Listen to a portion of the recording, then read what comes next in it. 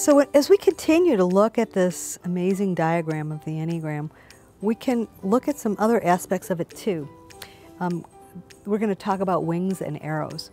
So wings are referencing the points that sit on either side of a type.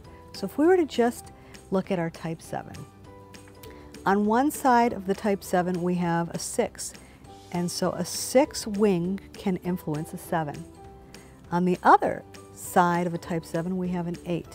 That means an 8 wing can influence a type 7. So the wings for a type 7 are a 7 with an 8 wing or a 7 with a 6 wing. And one generally is a stronger or easier wing to access. But the notion of growing yourself is really all about the ability to access both wings. When you start thinking about wings, just the term wings, and the aerodynamicness of a bird or a plane, they fly smoothly when they're using both wings.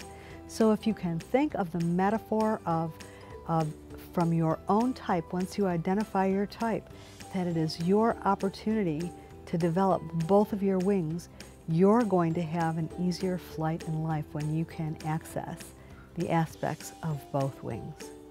Also, you'll see, again, looking at the 7, you'll see some lines. The line from a 7 goes to a 1, and the line from a 7 goes to a 5 on this diagram, and on all Enneagram diagrams. They don't differ. And when we're looking at these lines, they're lines of movement that describe what happens perhaps in a resting state or a stressful state.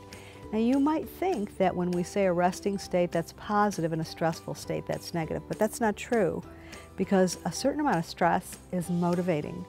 And so it's important to know that this type 7, when they're accessing parts of type 1 in movement, even if it was in a restful state or stressful state, it could be making them or contributing to their health. It could also be contributing for an opportunity for growth. It's not necessarily one or the other. There are wings, 8 and 6 for a 7, and there are lines. 7 goes to 1 and a 7 goes to 5. The more you learn about each type, the more you'll realize how you can access and look at kind of leaning on or learning from both your wings and your arrows.